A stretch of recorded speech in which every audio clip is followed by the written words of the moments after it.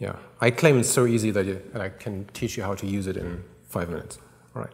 So, what is it about? I need to generate text, for instance, HTML or LaTeX or emails or C++ code, what have you.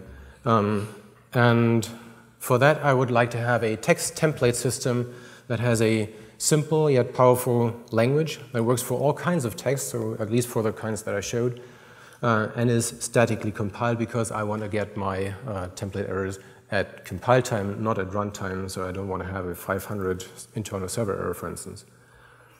And for this, I invented KISS templates, as Kate guessed, it's short for Keep It Simple, Stupid. And this is what it looks like. So the red thing is a marker for the template, so a template called sample in this case. Inside the template, you can have C++ code. For instance, functions. Functions are the most useful thing. Anything that starts with a % is a function. Is C++ code. And inside of functions, you can have more C++ code, or you can have a mixture of text and expressions that are sent to a serializer. These expressions are enclosed here with $, and curly braces, and the serializer is also responsible for any kind of escaping. So if the target format is HTML, then for instance the less than sign would be escaped. Right. So when I say any kind of C++ after a % sign, really any kind. So we can include stuff, we can have namespaces, we can have loops, whatever you want, and then the expressions in these things that are going to send to the serializer can be just any kind of C++ expressions. Okay, so clearly this is not C++, so we have to generate C++ from it. So this kind of command turns a template into a header file. And then we can use this header file in our own C++ code. We have some data structure that has to match the stuff that we do in the template. Then we initialize the data. We initialize a serializer, some serializer depending on the format that we want to. It's not part of the talk.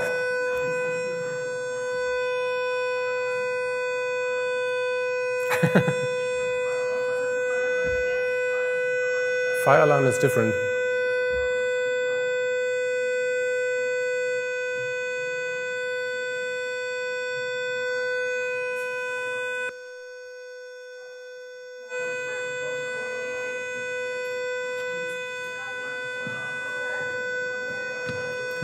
Just want to let everybody know we're looking into it, checking into fire systems. We don't know what's going on exactly yet. Okay. So. Okay, they are checking into the fire system and they don't know yet.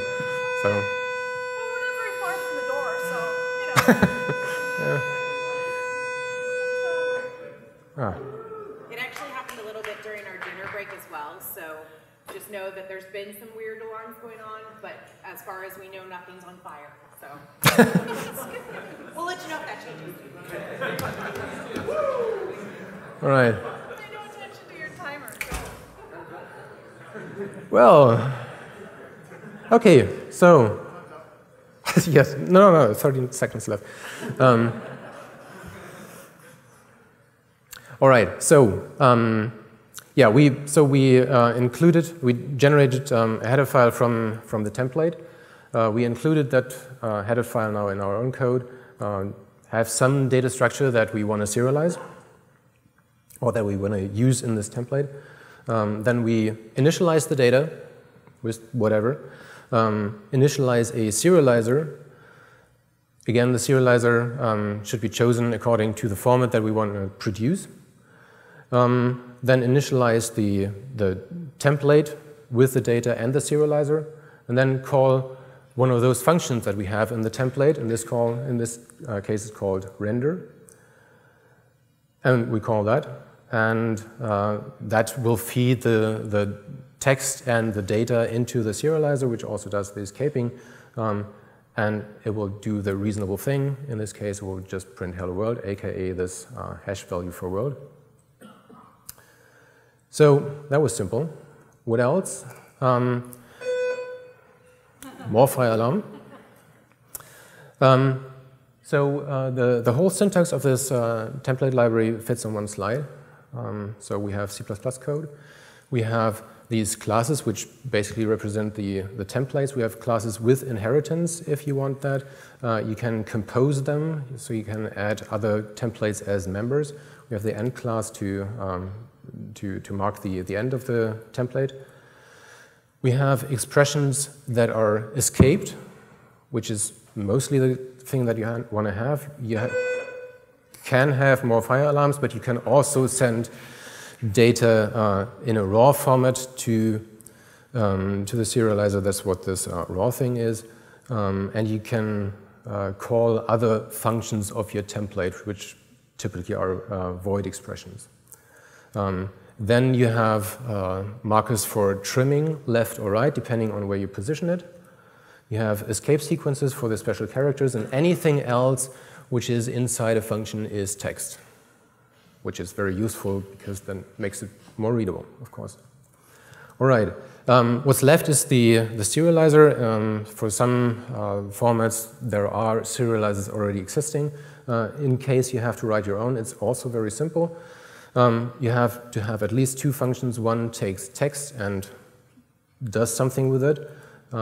You have one function called escape, which takes whatever you want it to take and does something useful with it, serializing and escaping.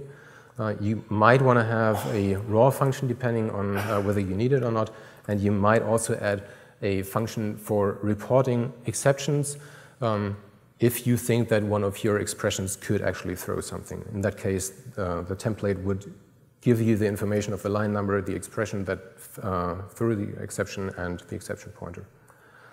All right, and if I make a mistake in the whole thing, then there is a good chance that because all this is statically compiled, that you will get your errors at compile time, not at runtime, so no 500 internal server errors and stuff like that. Okay, so in summary, it's just a dozen syntax elements, so very easy to learn. We have the full power of C++. It's fit for all text formats via specific serializers. It's statically compiled templates, so I think I kept it simple but not stupid. I'm looking forward for feedback, and thank you very much.